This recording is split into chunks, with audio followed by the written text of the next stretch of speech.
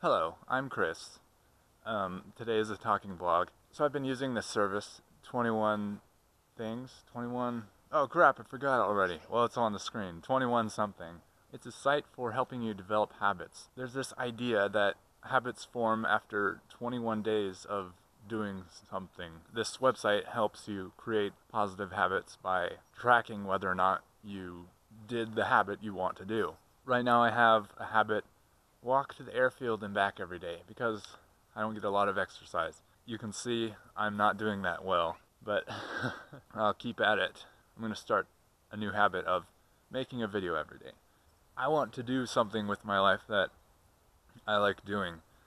I've been handed several jobs in past years that I didn't work at getting. They were just available, and so I took them. I know there's not a lot of money for YouTubers, and I don't really like using standard YouTube license anyway, because I like people to be able to download, share, remix, remaster, build upon my videos. I really like the Creative Commons license. Actually, I prefer public domain license, but that's not an option on YouTube. But I treat all my videos as public domain.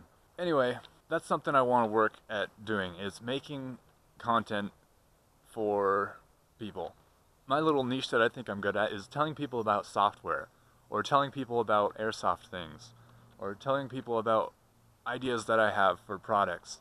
That's what I want to do. I want to be an inventor and create things. Yeah, that's what I want to do.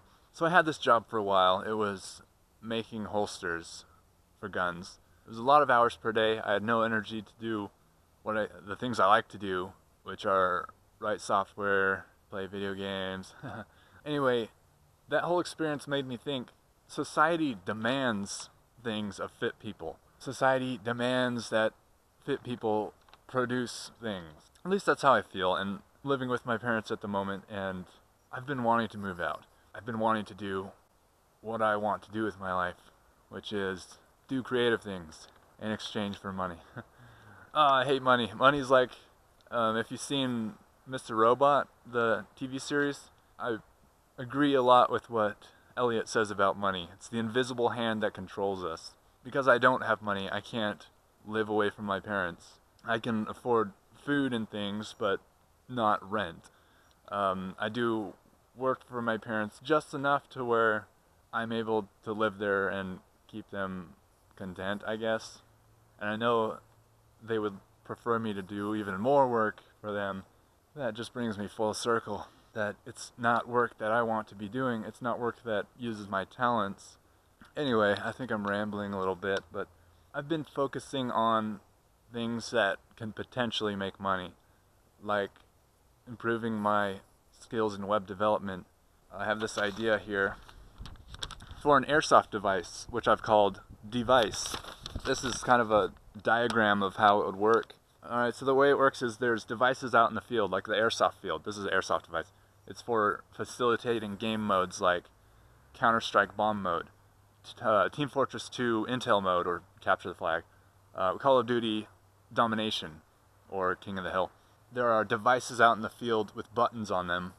Say, they could be used for different things, but say a sector control game or a domination game where the first team to click their team's colored button controls that point until the other team shoots all the enemies in that area and clicks the button on their team.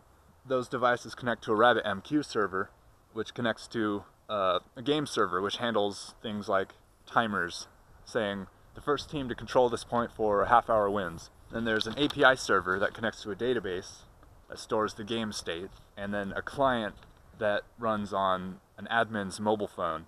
The admin can start and stop the game from his mobile phone. This is something I've been working on for 2 years probably, but I'm finally getting some good progress on it to push out the next version. I do have a very simple version of this already, but it's janky and it's falling apart.